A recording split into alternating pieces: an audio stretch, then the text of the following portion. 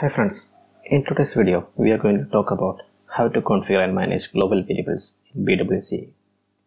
In older TIBCO versions, we had an admin interface where we can change the values of global variables, or with the help of app manage commands and configuration XML files. When it comes to the container edition, we don't have an admin GUI or app manage commands. Instead, we have a YAML file which we can use to manage the GVs. So YAML file is same as like XML or JSON files. The YAML is become widely used format for writing configuration for many different DevOps tools and applications. So it's important to understand the details and syntax of the YAML file when you work with the containers or in the cloud environments. I'm not going in detail about the YAML file in this video. I will do another video on the YAML syntax and details. Okay, so in this video we will discuss about the below topics: how to configure global variables in BWCE, build Docker image, deploy the application in Kubernetes. So if you are new to my channel, please subscribe and support for more videos like this. Also, please provide your feedback and suggestion in the comment section below. So in order to show you the details, I am going to walk you through a very basic application which has a timer process and log activity, which is enough for the purpose of this video. The timer runs every 50 seconds and writes message in the log file. Later we will change this message using the global variables.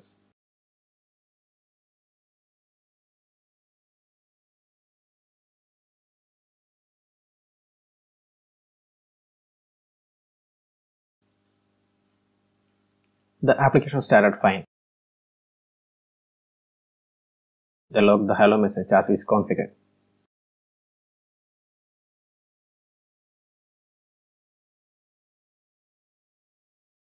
What we are going to do is, we will create two module properties to manage the messages.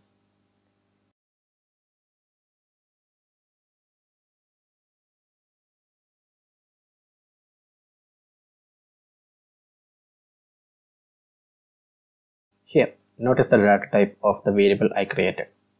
I will tell you why this is important.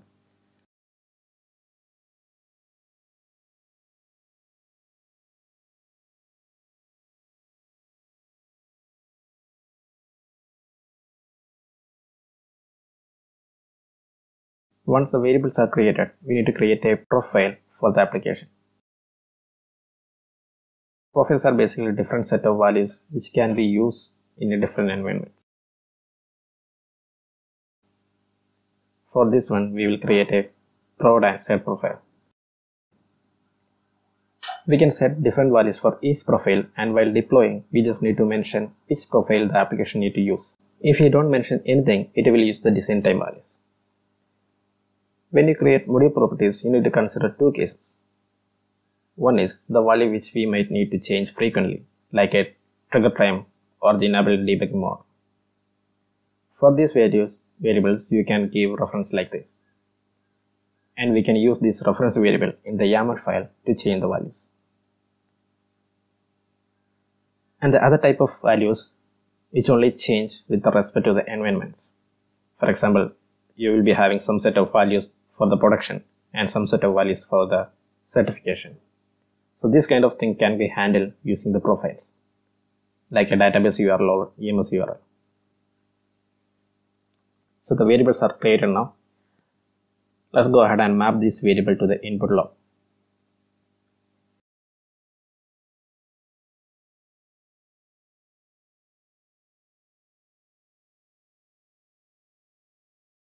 But as you can see, the variables are not listed in the data source like in older versions. In BWCE, we need to do some additional step to show it here. For that, click anywhere in the design window and click on the process properties and add a new property.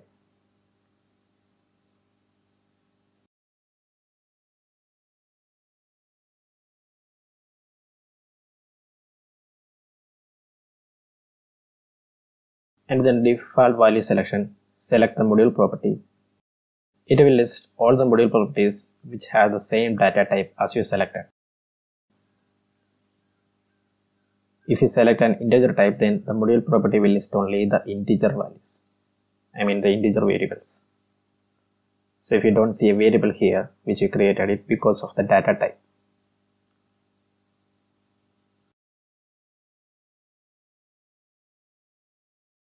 So I'm following the same for the second variable as well.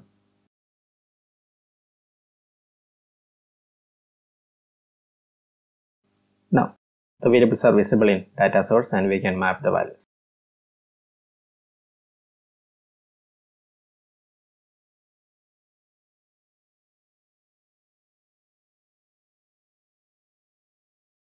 So now we have completed all the application logic. Next step is to build the POM file.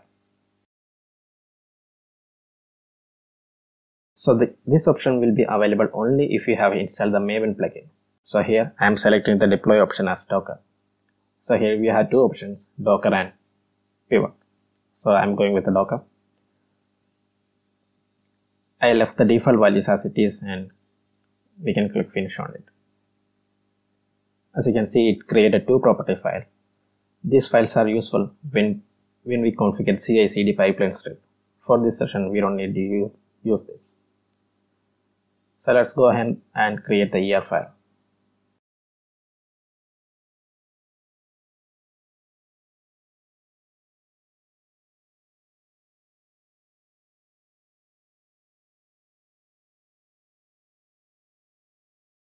So the ER file is created. Now we need to create a Docker file to build the Docker image.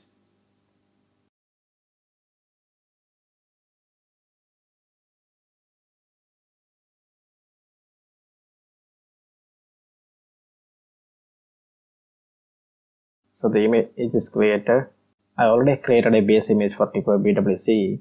If you don't know how to create the base image, watch my video on how to build BWCE base image. The link is in the description below. Okay, so let's go ahead and run the docker build command. For that, you need to go to the directory where the Docker file is created and run the docker build command.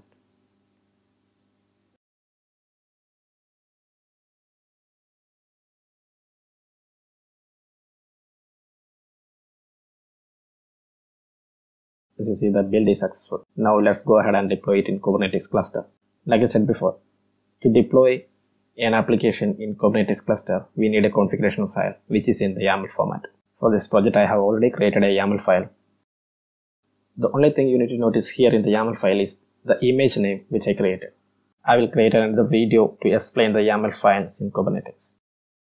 To deploy the application, go to where the YAML file is created and run the kubectl command.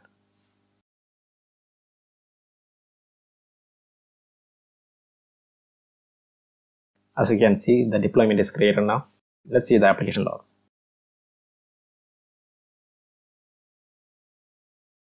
As you can see, the BW profile is set to the default as we didn't provide any values in the YAML file.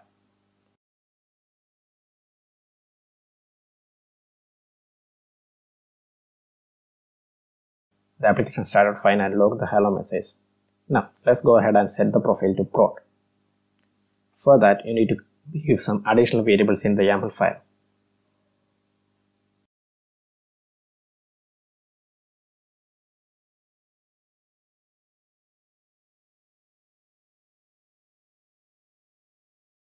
So that's done, and let's go ahead and deploy it.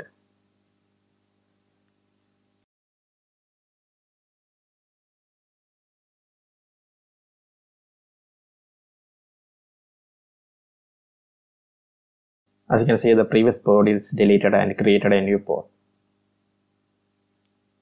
Let's see the logs again.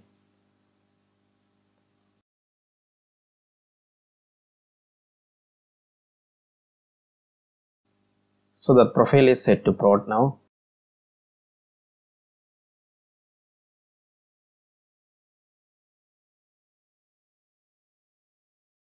But the application fails to chat with the BW log does not have a value. This is because I missed to provide a value for the reference variable which I created in the prod profile.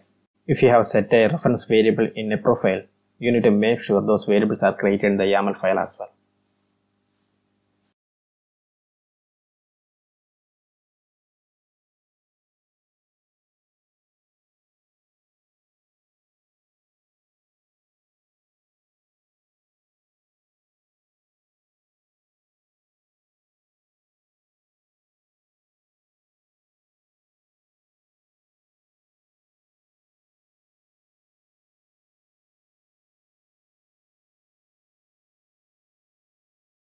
So here I am using the -f to take the logs like we do in the Linux environments.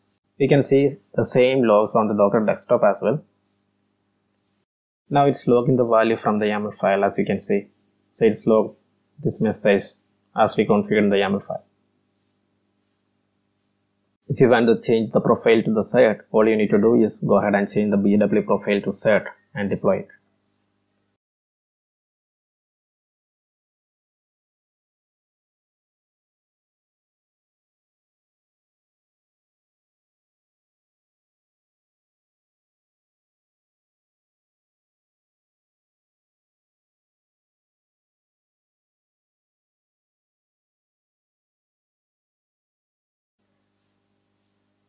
So that's all for today, guys.